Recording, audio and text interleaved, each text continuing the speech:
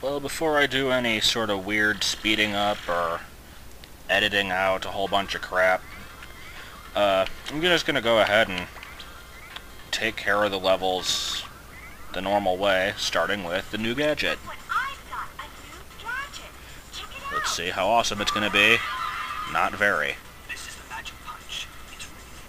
It's so pathetic.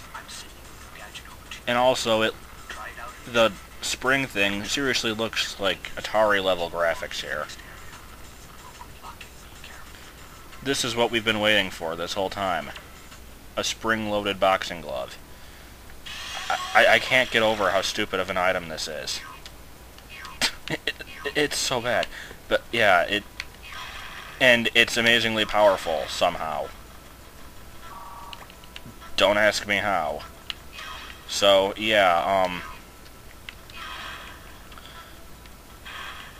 when I first played this, like a lot of the game was done like with my cousin, sort of either like me helping him play it or he just helping me play it. Like we sort of went through it together, and he told me that the last item of the game was a tank. I wasn't sure how you'd be able to carry that tank with you all the time, but it sounded freaking awesome. Instead, we get this stupid boxing glove. Never really fully recovered from that.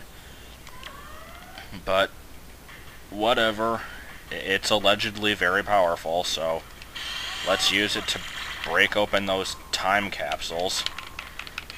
Because a sword can't do that, a boxing glove can. Ugh. And why is there no staircase here? Well, there's supposed to be like little ledges sticking out of the wall. I remember those being there. Why are they not there anymore? Okay, finally I figured out how to get to the top of the stupid castle. Yeah, this is going to take a lot more editing than I thought. Which is to say, it's going to actually take some editing. So, got this stupid monkey hiding in a very inconvenient place. Let's go find some more that fit the same definition. Once again, I've gotten through all of Spectre's factory, so I can destroy these boxes and finally reach the monkey that is presumably behind them. And I find myself without a monkey. What the hell? There's gotta be one. Do I break down this wall or something? I am a very confused panda right now. Do I just go in there, maybe? Because this is like the highest it goes? No? Okay, seriously though, what the hell? There's two left.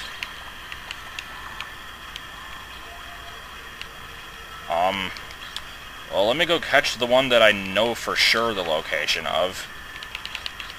I was gonna go for this one first so I didn't have to climb up all those stupid conveyor belts again on screen. Wow, this segment really is turning out crappily, isn't it? Come on, survive it. Sweet. So, yeah, we go back here, and bamf. Break open this wall, ignore the stupid spinny things. Got you. Now, where is the last one? Okay, it's also in this room. Where the hell is that? I did not know that area even existed. So, wait. Is it seriously just, like, over here? Yes. Yes, it is. Wow. I have wasted a lot of time. In, like, 2 different segments now, I assumed that there was a monkey at the end of that level behind the boxes. But, nope. Well, mystery solved, I guess. I can say that much.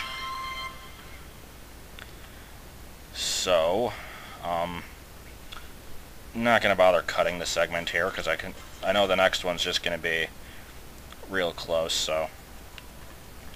Aside from all this loading screen and rigmarole, it'll just sort of be an in and out deal here. I think. Because, yeah, there's the one in the time capsule outside here. And I think that's the only one. Yeah, it says 11 out of 12. It should be the only one.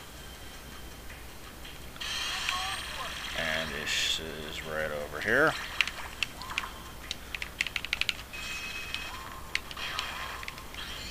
Hey, got you. Not gonna say gotcha, it's got you. You must pronounce it correctly. Oh god, look at those cars.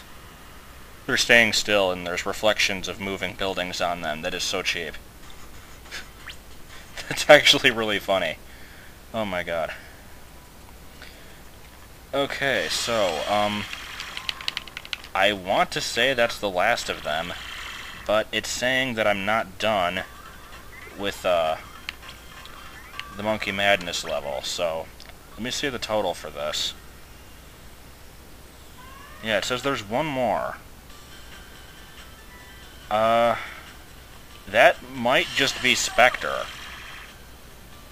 I'll do a quick look around the level off screen and then get back to you on that one. Alright, there actually was one more. At Spectre's moon base, not to be confused with Dracula's moon base. There is another one here. I actually knew that was there and then completely forgot about it. So, gotcha. I believe you are the last regular monkey of the game now. Let's see if I get a special cutscene for it or something. After the unnecessarily loud noise, like always. Okay, I'm hesitant to skip this, but just in case there's something. Nah, there won't be. Okay, what do we got now? We found Spectre. We programmed the location so you'll be able to select it from the time station. I'm so happy. Please hurry. You'll need to leave right away. And I'm going to take care of about 50 other things first. Because, yeah, I don't have a lot of time, which means I'm going to have to be fast by doing time attack things. And I'm just going to do this. That is like the stupidest walk ever. So, yeah, let me cut the segment yet again, see how much time I have left after all the editing, and maybe fit in some other crap. So, yeah, I've got enough time to do at least one level here. It says right there, press start to begin the time attack. This has no relevance whatsoever to the storyline. You just gotta get a good record on the time, basically.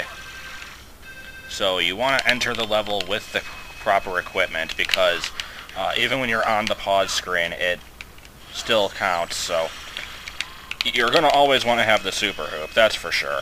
The other ones is, they're more dependent on the level. You'll want to know beforehand, but generally the setup I have now is a good one to have. Just got to be quick about it, and there we go. It said 45 seconds for a bronze medal. I'm not sure how much I needed for a gold, so let's see if I made it or not. I hope I didn't have to break 25. What's the lowdown? Yep, I did it. Sweet. And she always goes, I can't believe it. So let's try another one then. I got time for one more. And the number you have to get is usually different from the number the first time you come in the level, so it's not always going to be the same strategies here. But basically, you just want to go after the ones that are the easiest to find, I guess. Actually knowing where I'm going would be very helpful, but I can wing it. And then stuff like that will happen if I wing it. Alright, can I find some more? There's one. I don't know if I'll be able to nab it quickly. Maybe I will. And I think there's one underwater. There's one on a ledge, I know. Quickly. Find it. Oh yeah, I forgot. The chip things actually pause your timer. So, collecting those can be part of your strategy as well. I completely forgot about that. Let's see if I don't think I did good enough on this one, but